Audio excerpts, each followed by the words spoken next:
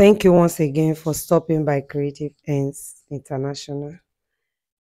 Today I am making a video on how to make a detachable ZARA cap. So the measurements are already been displayed, 20 inches by 2.5. That's what I would be using. That is for my Mako. The material in my hand is called Mako, and then I would be using Ankara with a mixture of ZARA, I'm sorry, with a mixture of Asoke. So I have videos on ZARA caps. So the major emphasis on this particular video now is how to make the detachable one. That is the ZARA cap that you can actually open. You can actually open it up, and then you don't need to bother about head size, either it can fit in or not, since it is detachable. So the first step is wrapping it with the Ankara.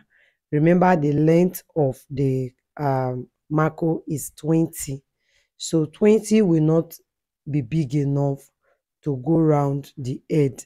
Normal head size for adults is usually between that 20 to 22. So we assume that 20 cannot actually, because after closing it is going to get smaller. So because of that, we know that 20 cannot actually fit into the head. So it will be too small. So you can even do 18, but for me 20 is perfect because you can adjust it as small as possible. It can even fit into the head of a little child, so that we don't get that one mixed up. So I have wrapped this part like this. You can see that I have extra fabric where I'm holding there, and even on the other side I also have extra fabric. There is a reason why I did that. I would fold that edge that is on both sides, and then I would be sewing it against the Asoke that I would be adding at the back, because that is where the opening is going to be formed from. So this is the Asoke. You have to ensure that the Asoke is longer than the Mako, at least with 5 inches to the left and 5 inches to the right. That is, do you get me? It should be like 5 inches to the left, 5 inches to the right. So if your Mako is 20 inches, it then implies that your Asoke should be 30, that is having 5 extra, or it can be 32, having 6 extra on both the left and the right. So we are going to fold it in a way that it would be smaller.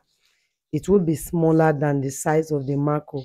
Remember that the size of this Mako is 2.5. So when we finish folding, we should be having about 2 inches or even less than 2 inches, because it's supposed to fit into the Mako and not be showing on any side. Do you get me? So that's just it. So we fix the Velcum tape on the back and front to enable us, you understand, just like this. Put it together. So with this, the cap become adjustable. So we are going to now glue this one to the prepared Mako. So we are going to be gluing it to the Mako. So to do that, it would be of great importance that you care about how smooth it should end.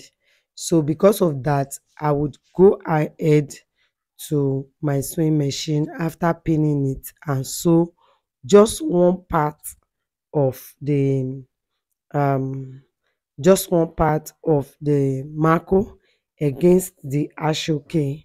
So that would enable me to open it up and then glue it very flat before I will conclude on the other part. But when you conclude, this is how it will look, because I'm just using a pin to show you what it will look like at the finishing. So this is it. So you can see that middle there needs to be glued. Yes, we are going to use hot glue on that part to make sure we put it down. So this is how it becomes adjustable. So apart from this, one major challenge would be how do we cover, because this is not just a band, it's going to be a cap. So we are supposed to cover the top, but I just find out that that video, I think that part was omitted and I couldn't find it. So I'm going to be explaining with my mouth. When we get to that part, I'm just going to explain it because that video is missing.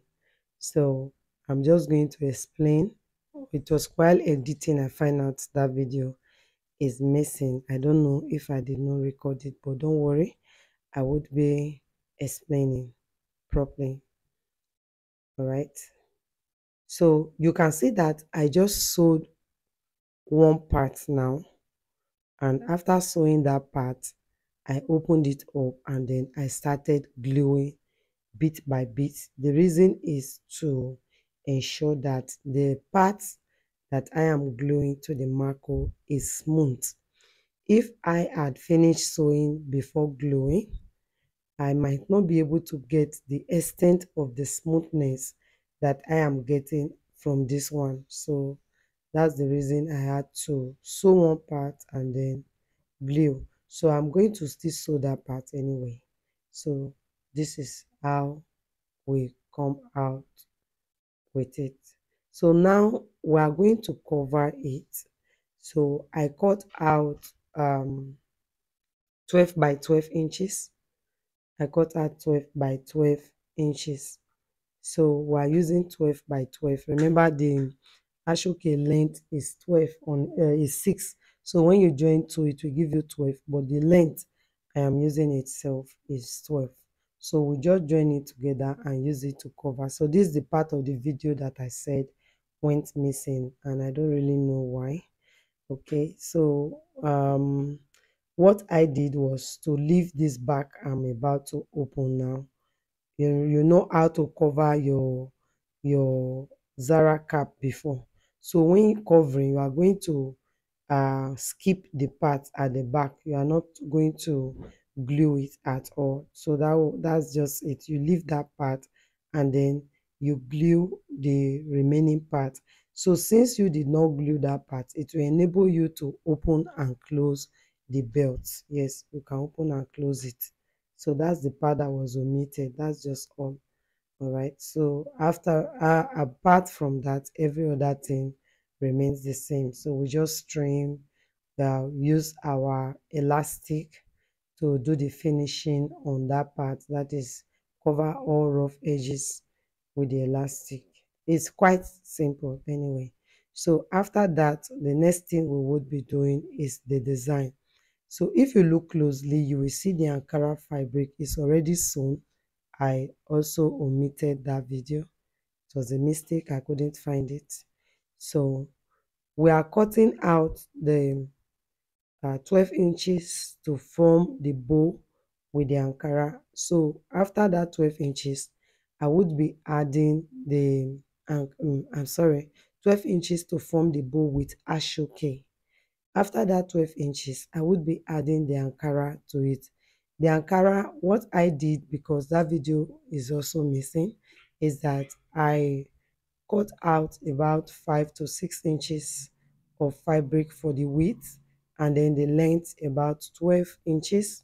So after that, I sewed it close. So when I close, I turn it over to get the right side out, and then I fix in Crinoline inside it. I do hope that you know what Crinoline is. If you don't, just like browse and say picture of a Crinoline, you will see it. So I fix in Crinoline to make it firm, and then after that I just like form a smaller bows with it so that I can attach it to the back of the um cap, and I would be showing you how to attach it to the back of the cap because it is necessary so that you do not make mistake. so that you do not make mistake with it. All right, so you just say that for me to form this single style of bow, I just like make loose stitches, just loose stitches, and pull it together, and I just got about four of the Ashoke bow. Then I sew it together. So please, this is how I fix to the cap. I have to open the cap up and then use the part that is the top part and sew the bow to it, only the top part. So while you are sewing anything, ensure that the cap is opened. If you do not open it up, you might end up making a mistake of attaching your cap together, and it will no longer be a detachable cap. Remember that. So it's very necessary that you ensure that it remains detachable like this. Huh? All right, so this is the Ankara I explained. Crinoline is inside. The size is 5 inches, and then when you close, you will end with something about 2.3 or 2.2, because you know you are going to use a part of it to sew it close. So that's why you will no longer have 2.5. That is, will no longer be 5. You know, the 5, when you fold it will be 2.5. But when you sew out of it, you just use a tiny part of it to sew out of it. Okay. So this is all for our today's tutorial. I do hope you enjoy your class. Thank you for stopping by.